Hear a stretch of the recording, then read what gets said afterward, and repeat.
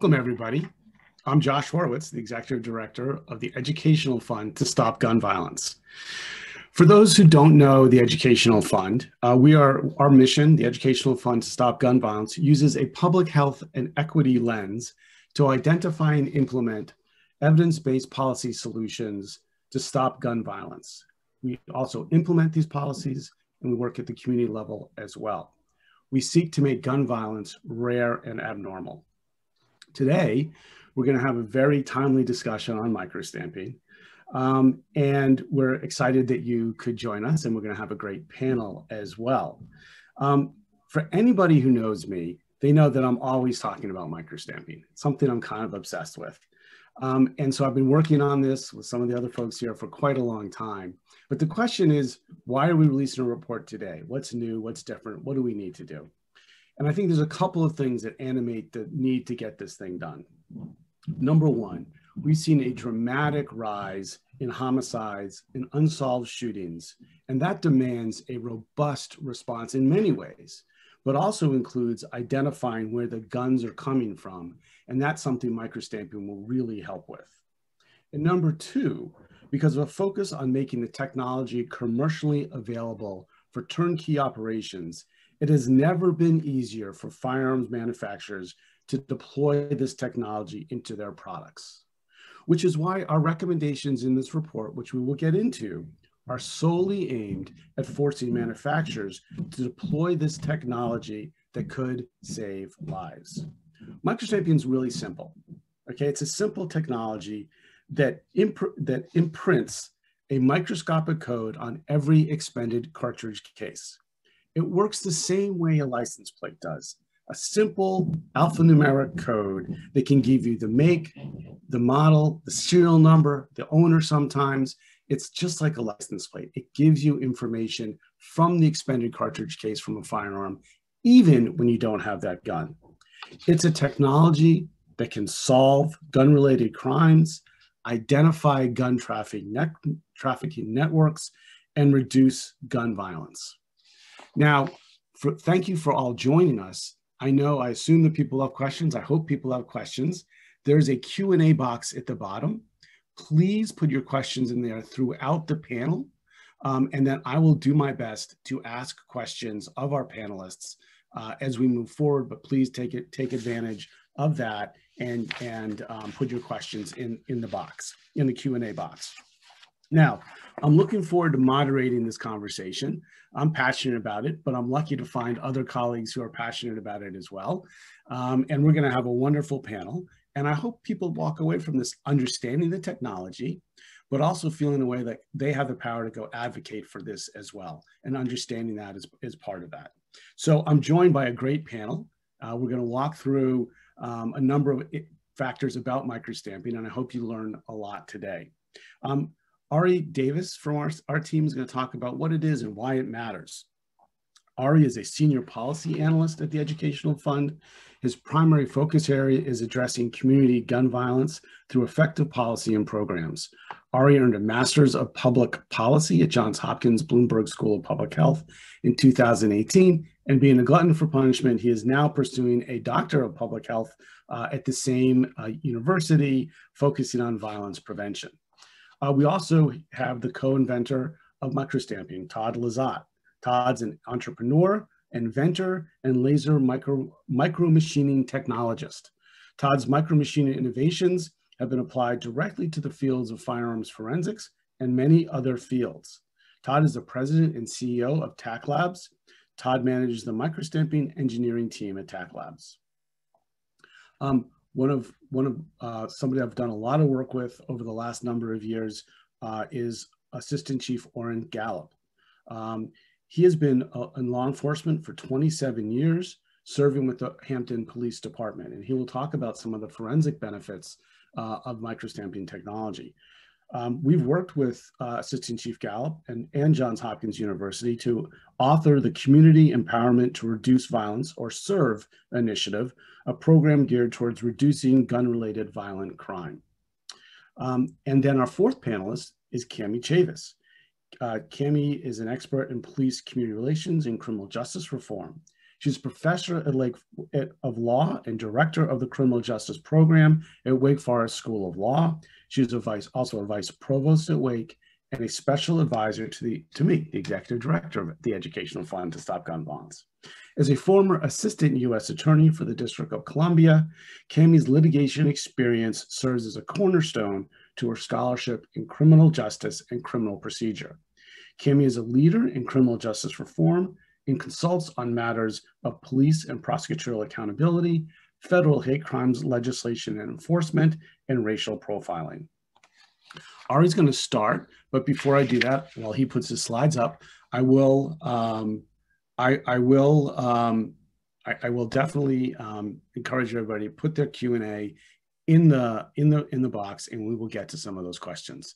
So Ari, I see some questions already coming in, which I was a little distracted, but I know, Ari, you're going to deal with some of those first questions. So jump right in and get going, and looking forward to having this great discussion. Thank you, Ari, for getting us going.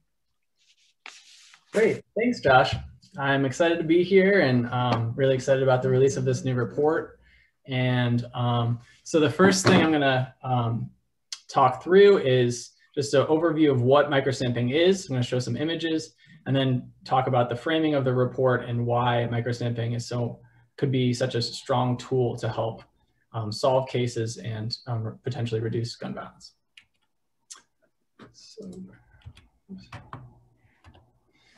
So I'm going to briefly give an overview of the current ballistic analysis techniques that are used.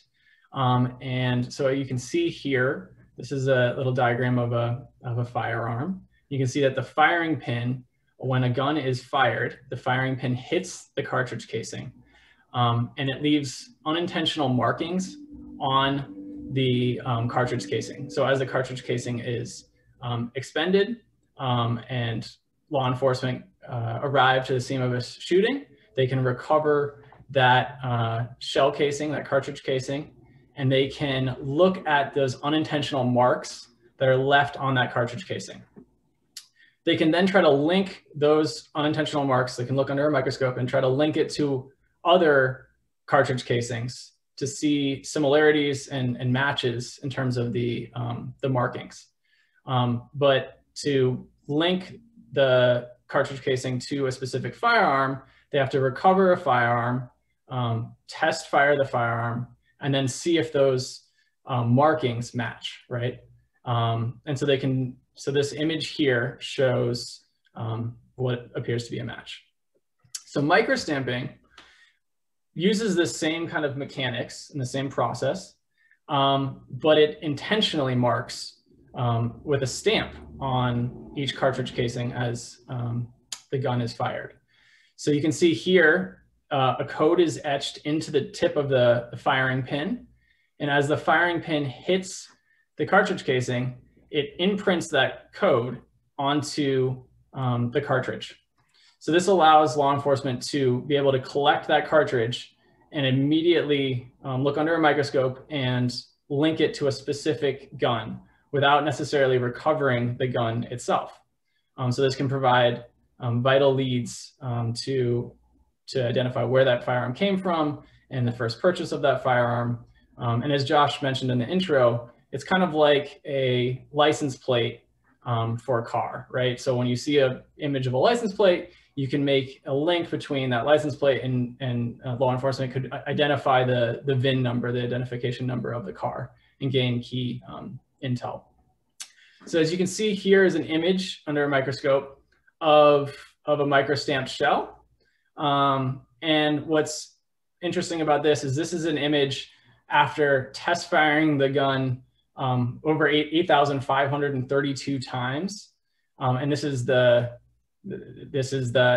shell casing after it's been fired that many times. So it shows that this technology can withstand thousands and thousands of rounds of firing. And Todd, I'm sure, will get into more of the specifics as we go.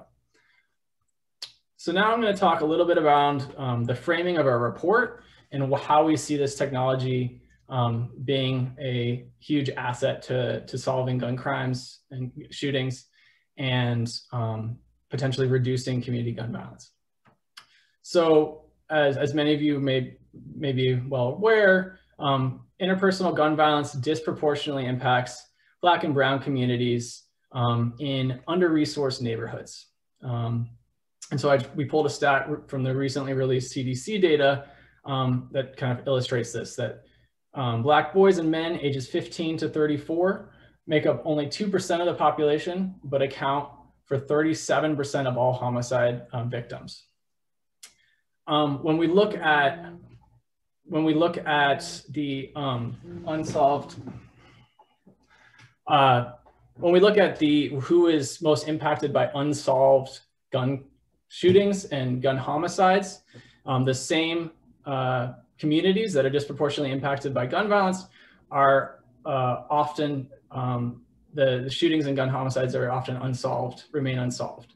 So a recent analysis looked at cities, major cities, found that only 35% of firearm homicides and 21% of firearm assaults were solved when the victim was Black or Hispanic.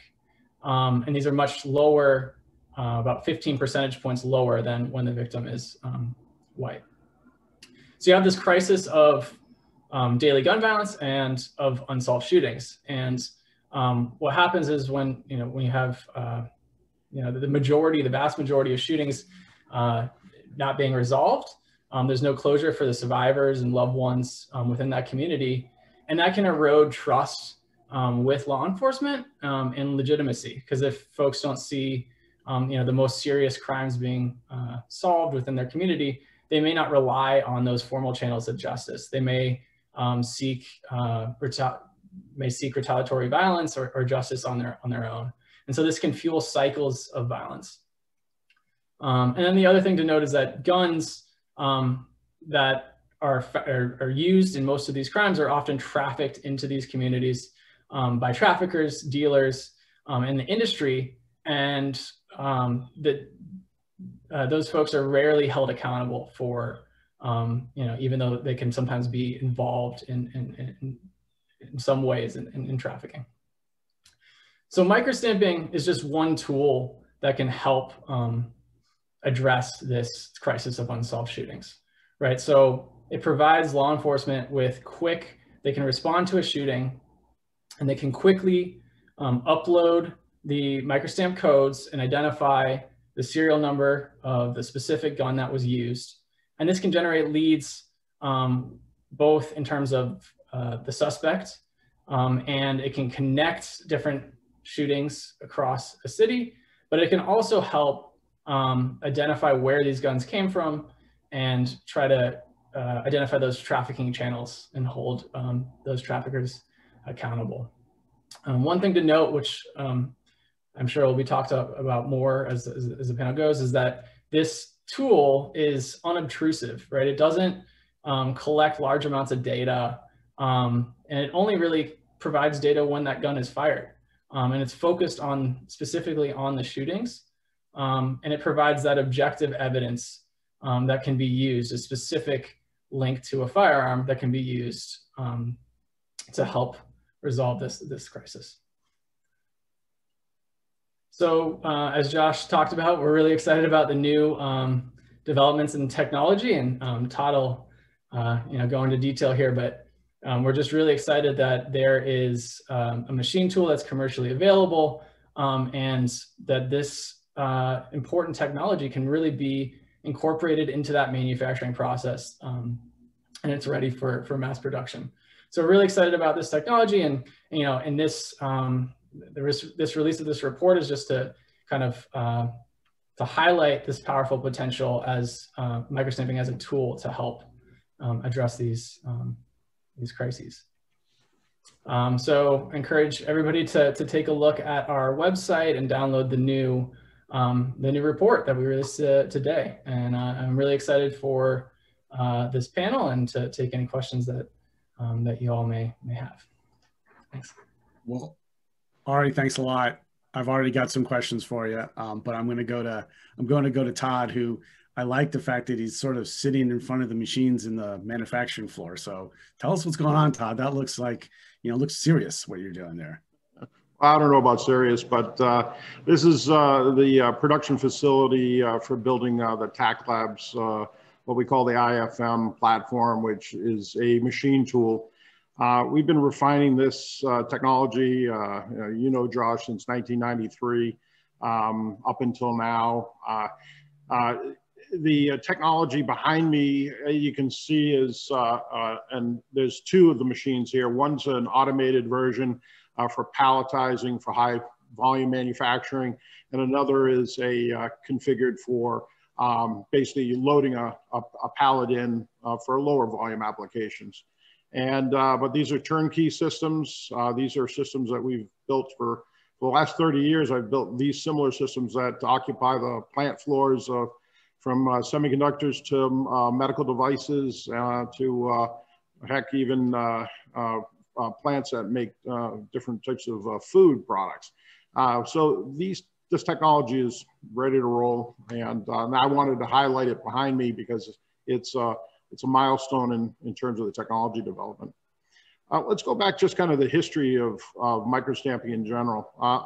I'll bring up the story where this started. I'll keep it brief.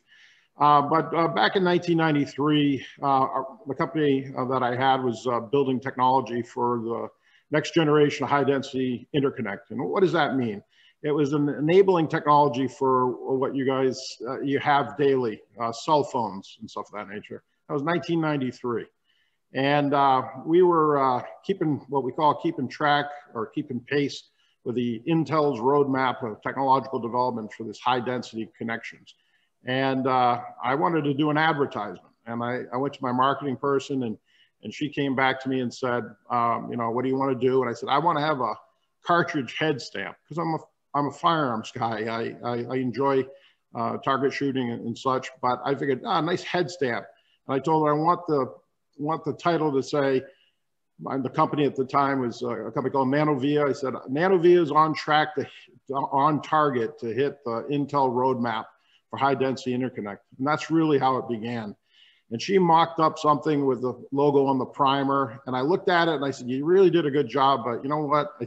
I think I can do this with my SIG. So I took the pin out, I went into my lab and I micro machined the logo on the tip of the pin, brought it to the range, fired off a few rounds, took a SEM image of that cartridge with our logo on it, and we put it into that marketing campaign. Later on, a colleague of mine wanted me to do a discussion about it at a conference, which I did. And at that point, the question was placed to me, could this have benefit to forensics?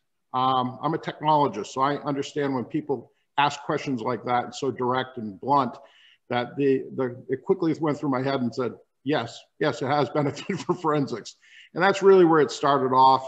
And we carried it forward from 1993. Now, through that history till now, of course, we've had these situations where we had all these shootings. Columbine was one of the first ones that was nationalized, I think.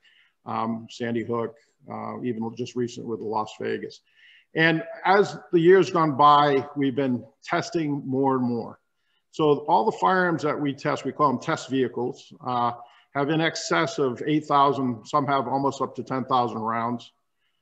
New technology we've created for accelerated lifetime testing. We actually take firing pins and we rapidly tap them into brass stock, which is equivalent to the primer material. And we go upwards of 50,000 cycles. And what that does is accelerates the lifetime testing. And that's more of an engineering technique. Because firing off 50,000 rounds of ammo per firearm is just not viable. And what we really want to do is we want to look at the longevity of the pin under the same conditions. And so we have all these techniques. And our technology has evolved to a point, I think in the presentation that Ari showed, that firing pin is amazing in terms of its surface finish and its capability. It does not change the metallurgy on the pin, and it has a very long lifetime. So we're very excited about that technology. And that's kind of a nutshell, the evolution. I'm going to just add one more thing to this. The technology itself is leveraging 100 years of unintentional microstamping, which is the leftover tooling marks that are left during the manufacture of the firearm that have been the basis of firearms examination and evidence for, I'd say, over 100 years. All we've done is created intentional tooling marks. And we leverage the same infrastructure from the forensic community. We leverage the same infrastructure from law enforcement. We leverage the same infrastructure for the manufacture of the equipment right behind me. All of this is basically a phrase called combinatorial innovation. All I've done is pulled together innovation from various different areas and combined them together. But each one of those areas upon itself has an established, a record of over, many numbers of decades and up to a century. So this technology is solid, it's turnkey, it's ready to be put into action, and I look forward to it being applied and helping law enforcement combat firearm trafficking. Thank you. No, Todd, thank you for being here. Really very, very appreciative of that and all the work you've done on this. I'm very appreciative. Also appreciative of our law enforcement partners. So Assistant Chief Gallop, we've talked over many, we've had a lot of discussions about violence prevention, about firearms prevention. You've been, really strategic. We've thought a lot about some of the work we've done together, and you've thought hard about stopping gun violence. When we talked about this is something that you really wanted to lean into. Tell us a little bit about why that is and why this can make a big difference. Okay.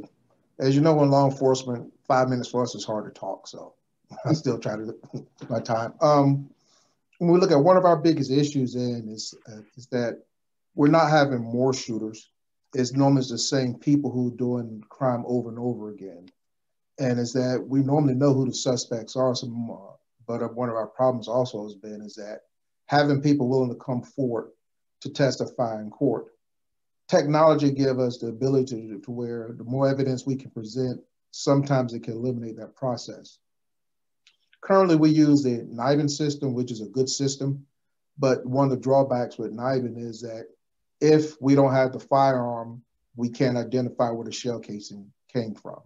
So you have to have the casing and the firearm. There are a lot of nights sometimes we can go out where you may see 20, 30 shell casings that get fired, or you have people who have reports of shots fired.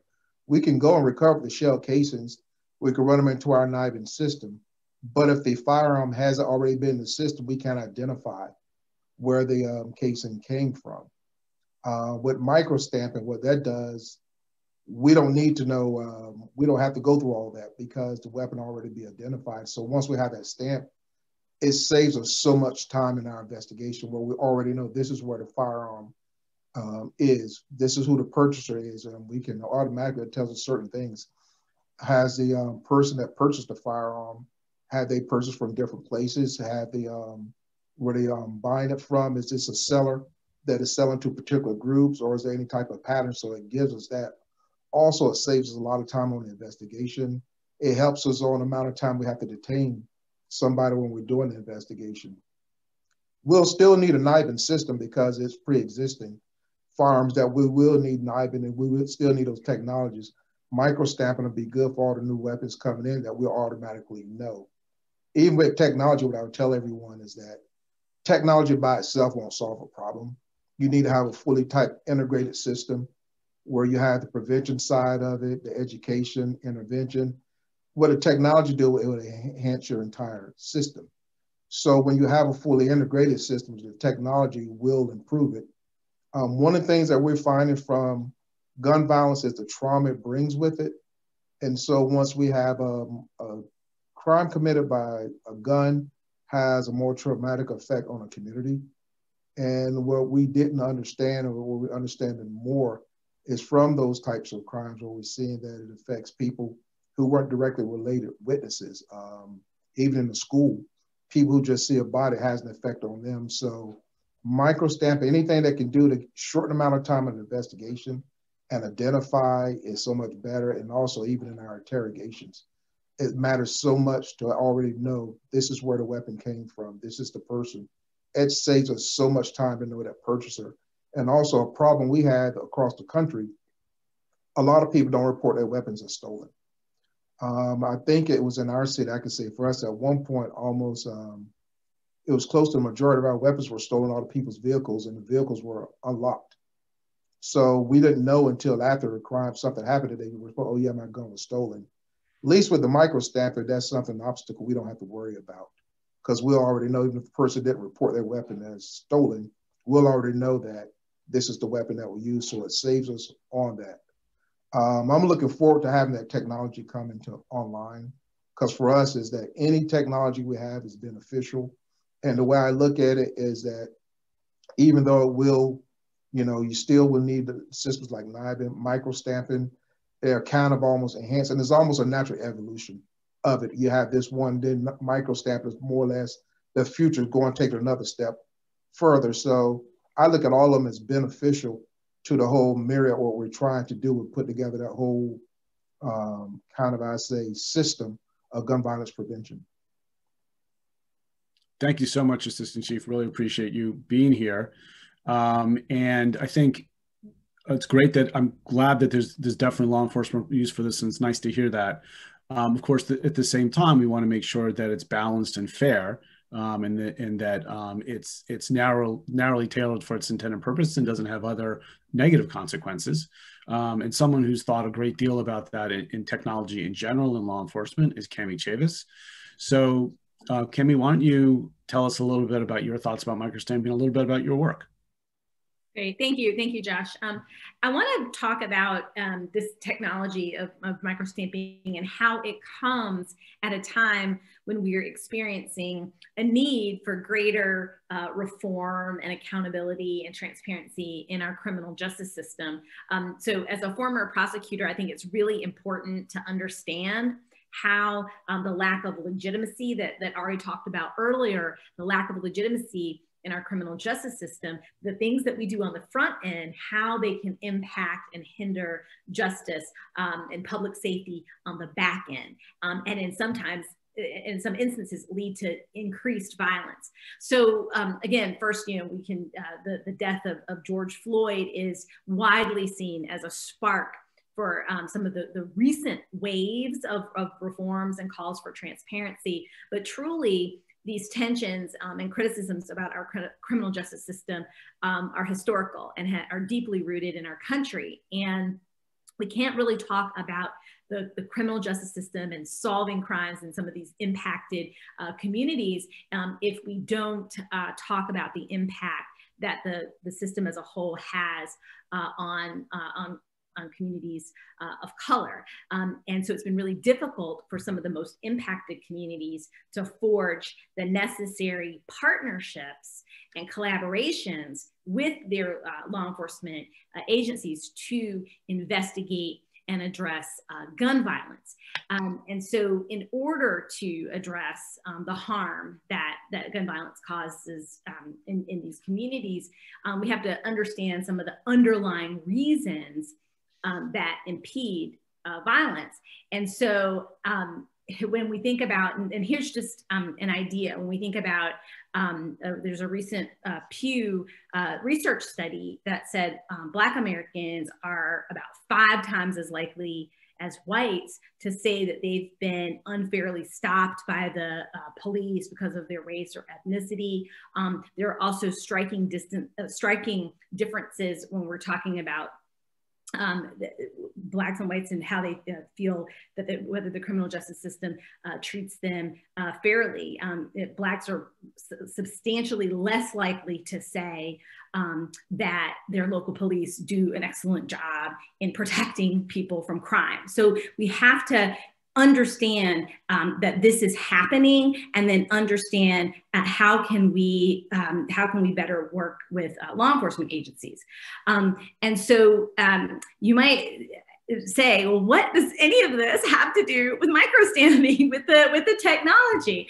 And I would say that all of these attitudes are exacerbated by the fact that a lot of times when we try to remedy these problems, remedy these tensions between these communities, a lot of the accountability measures and even some of the reform measures themselves can be more intrusive, for these communities, and further leading to a lack of trust. So what we see in again, Ari's statistics at the beginning of the talk are interesting, because what we see is the most impacted communities have the lowest clearance rates, and these are also some of the communities that experience the most heavy surveillance, police surveillance, active surveillance. So in many ways, the same communities that are most impacted, the crimes are unsolved, and they're experiencing a lot of direct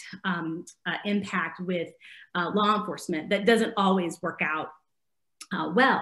And so when we think about some of the other technologies, and I'll just say that, the President Obama's 21st Century Task Force on Policing talked about the importance that technology can play with public safety, but that same task force reminded us that we have to be careful with technologies. And so I'll say from in the beginning that I think that microstamping does not have some of the problems that other technologies have. And again, when we think about even something like body-worn cameras that capture video, audio inside of people's homes, witnesses, folks that might be there. Again, gunshot detection software, very powerful in terms of solving crimes, but very problematic in some ways when it captures innocent behavior, and then whatever's captured on the audio there can be used against someone who's not even involved in the gun crime or in the gun violence. So that is all to say that a lot of times technologies can be over-inclusive, used in these communities, over-inclusive, wrapping up more people than we need to solve crime. And that over-inclusiveness, again, harms the trust and can harm the relationship. So with microstamping, I think this is really promising technology, because those concerns that I raised are not present here. Unlike the other technologies, microstamping, it becomes relevant only once that cartridge is expended. And so it's not over-inclusive in that way. And we just can't underestimate how laser focused, and pardon the pun here, but how laser focused this technology is when it comes to solving crimes. And so it has to be, again, narrowly tailored. You're going to, once this cartridge is expended, then it's all about tracing helping to solve the crime that occurred, identifying the gun trafficking networks, we're helping to reduce gun violence, but it is narrowly tailored. And so we're not sweeping up individuals who just happen to be around and may not be involved in this crime. And that I can say, again, as a former prosecutor, we have a number of people, and the assistant chief mentioned it too, that they don't want to talk about what's happened or what they've seen. And so here, this cartridge is speaking. The cartridge is going to speak for itself. So thank you.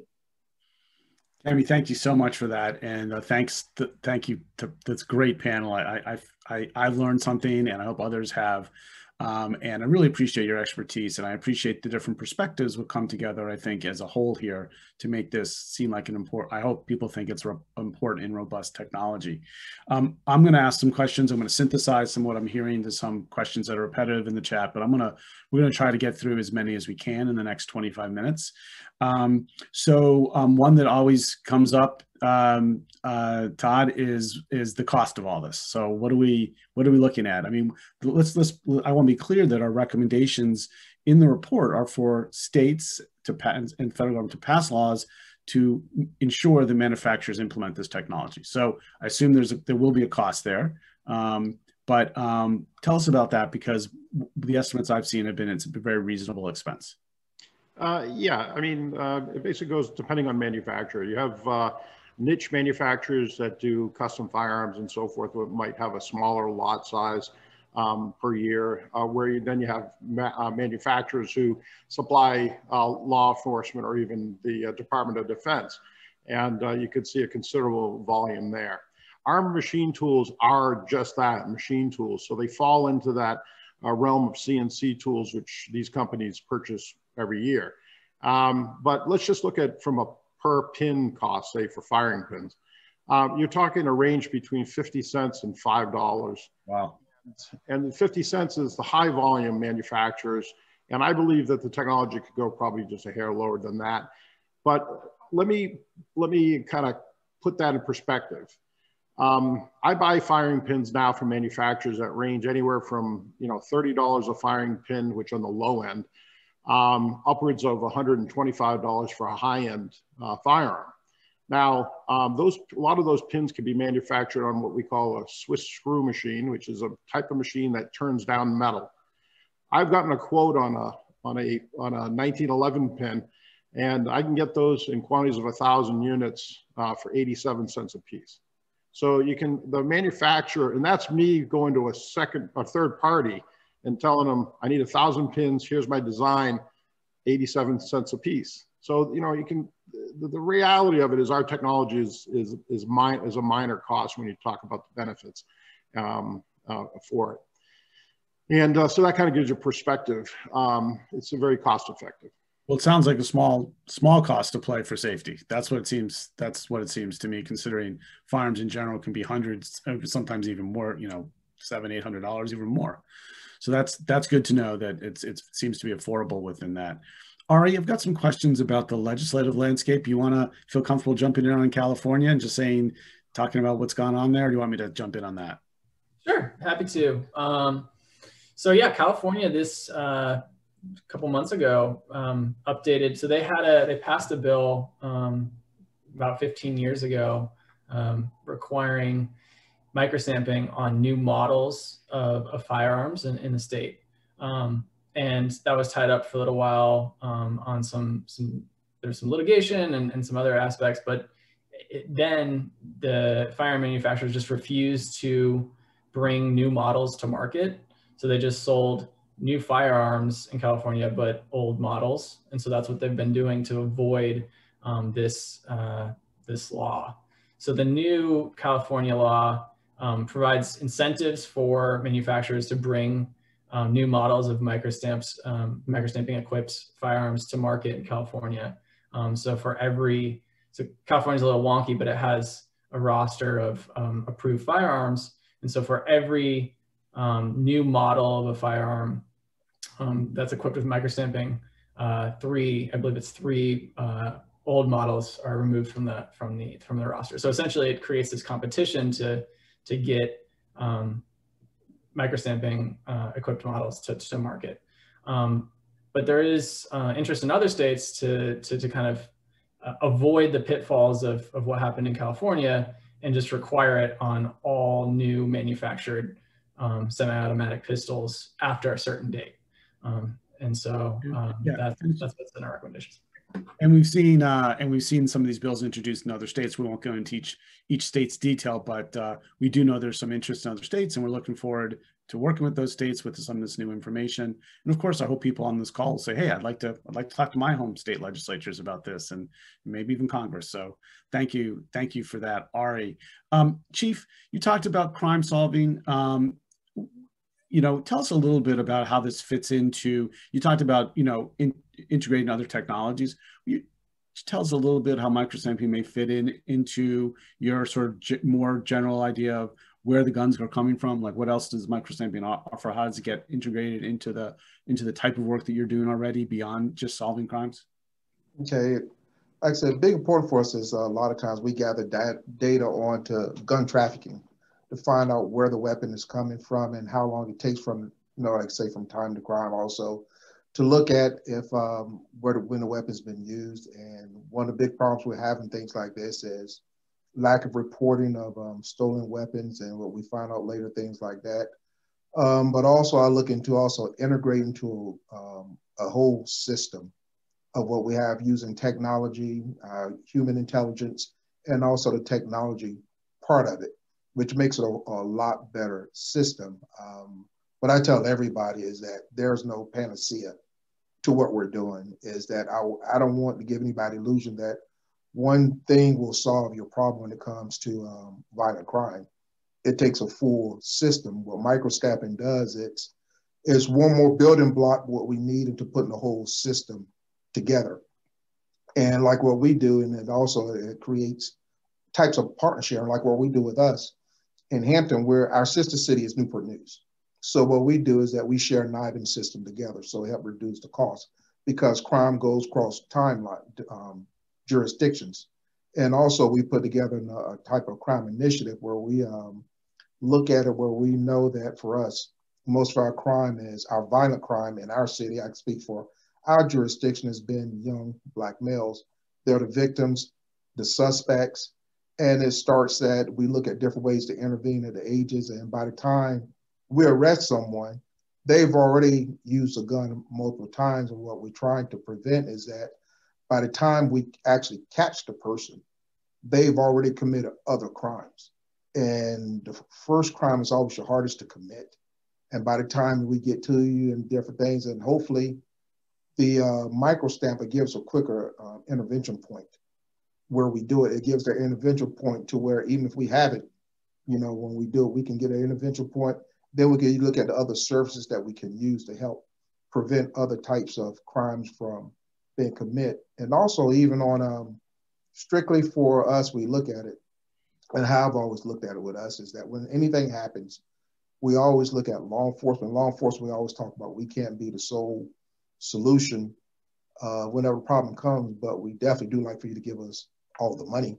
We don't mind using when you go there, but I've always been, if we have things like microstamping, that technology, you can have more like public safety packages. Instead of giving us 10 officers, then you could give us, say, why don't you give us 5 officers? Maybe we can do 3 or 4 teachers, mental health professionals, and then that way, whenever you go before council, it's not just the police chief, it's the police chief, the school superintendent, everybody together. And then we have that technology. All of us help contribute, where it's not just police responsibility. It is not just like the local government response on that type of technology. All of us are in together. So when you look at that type of purchase, it's kind of a whole type of system where you say that this technology pays for this many officers or it does that. So I look at the whole technology as something to where as when you integrate an entire package together, it's easier to promote. When you say, if you just say that this is strictly for this, it's not as easy if you say that this is part of our entire package. And this is how the package goes. This is how it works with how many counselors we go. This is how many work with teachers. This is how it works with law enforcement. So once we put together the package and you articulate it that way, it makes everything better. And also it keeps all of us to a way that where one group doesn't take all the money for the other groups and it becomes more a partner sharing. Well, that's one of the things I've enjoyed working with you is your and your department's focus on prevention. And so one of the reasons we really do enjoy working with you is that focus on the holistic approach of prevention. So thank you for enunciating that. That was great.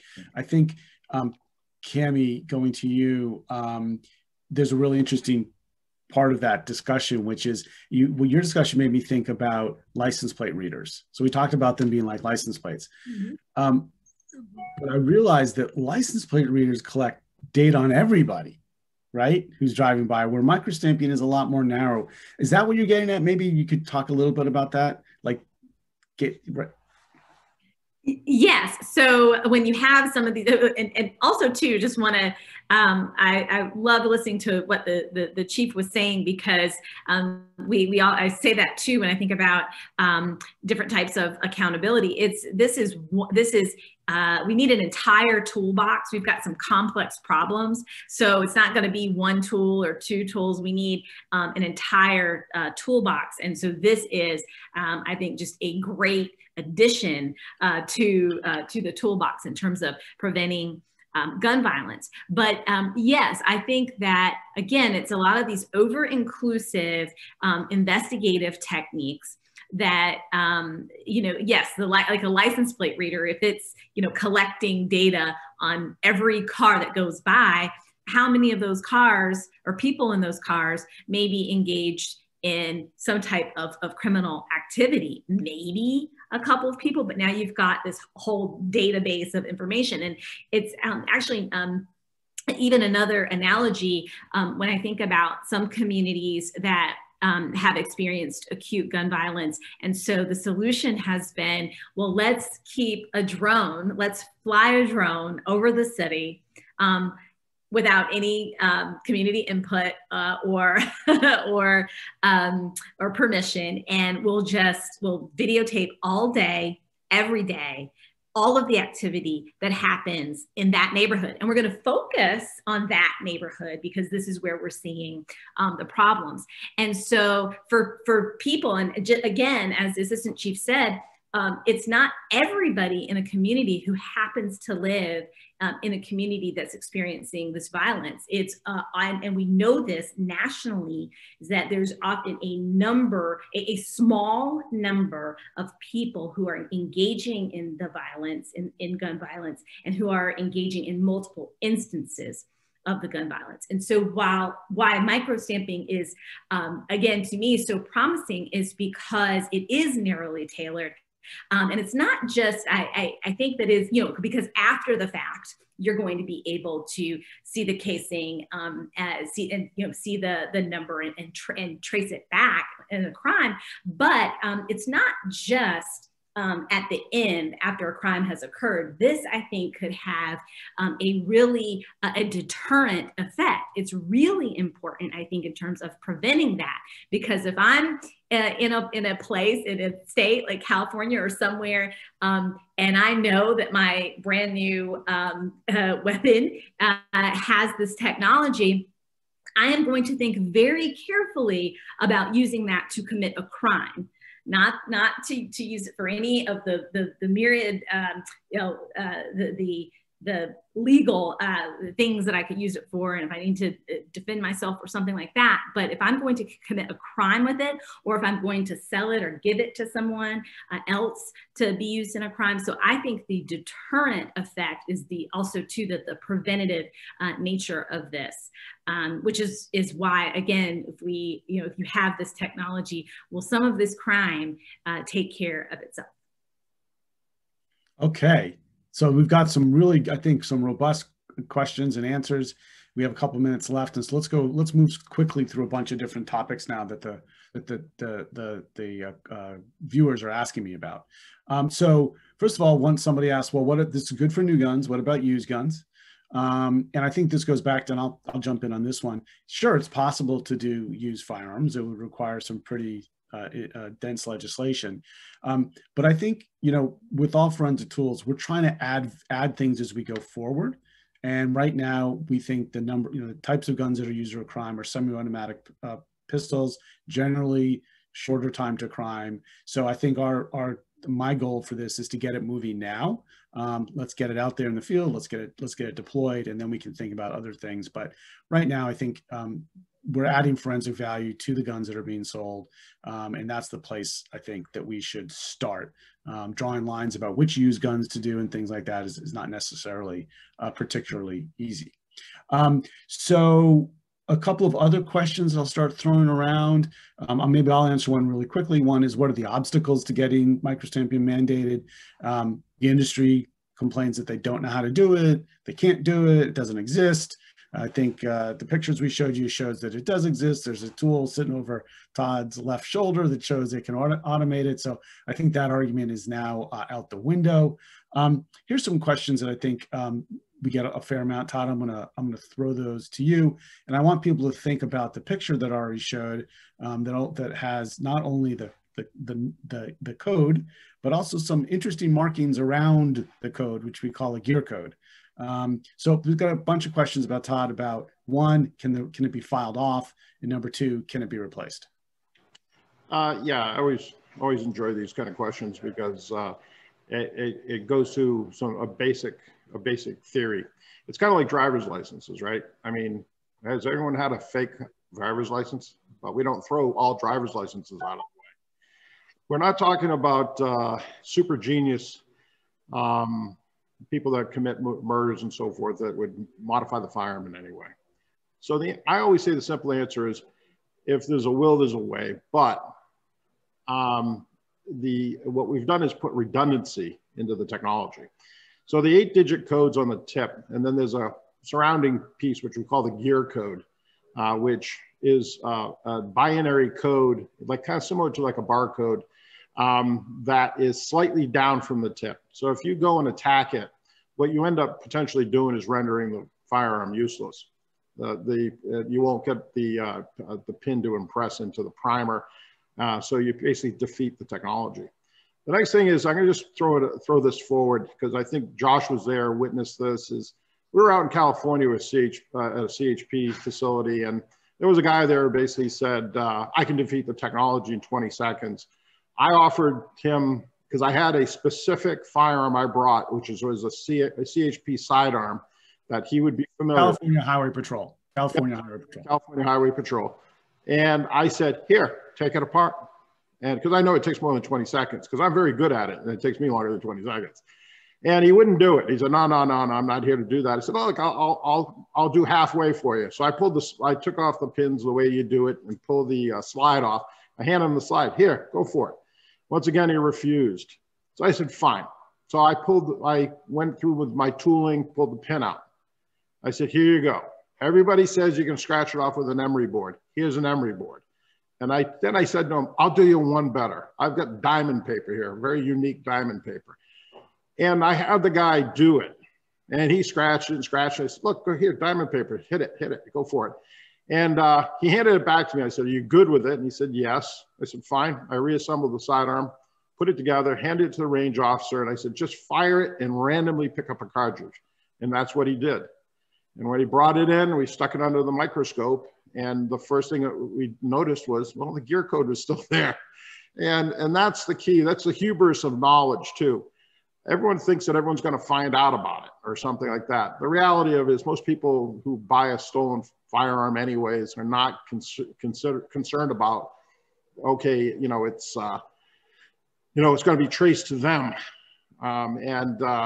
So I just think it's a non-starter. This kind of goes, but the fact of the matter is modern firearms are not easy to take apart and to defeat them. And of course, the redundancy we put in place will help it. The other thing is that from a forensics point of view, if any type of modified firearms, it makes it that much more unique, and which is where NIBIN takes over as well. So, like I said, it's a technique, it's a piece of evidence or forensic evidence or forensic intelligence, but it's very hard to defeat. And I would say for certain models which are now commoditizing almost like kits for ghost guns, I think ghost gun legislation shows you why ghost gun legislation is so important. I mean, they don't, it's much harder to kit a Glock or a SIG. It's easier on AR-15, which most of the legislation we've been talking about isn't doing. But I think the ghost guns is a big issue. We're seeing them more recovered, and I think that ghost guns can, if there's too many of them, you can defeat NIBIN. So I know there's a lot of ghost gun legislation. Another reason why it is so very important to do that. Okay, I'm going to run through a couple more questions here. One question says most pro-gun arguments are not made in good faith, maybe, but have we ever won over gun owners with the responsible law-abiding gun owners in microstamping? I'd say we're looking at the inventor who is a gun enthusiast. That's one, and of course we've talked to many gun owners around the country who are supportive of this. Todd, I don't know if or anybody else wants to weigh in on that. If there's, yeah. I'll weigh in on it. I come in contact with a lot of gun enthusiasts, and I talk about it openly.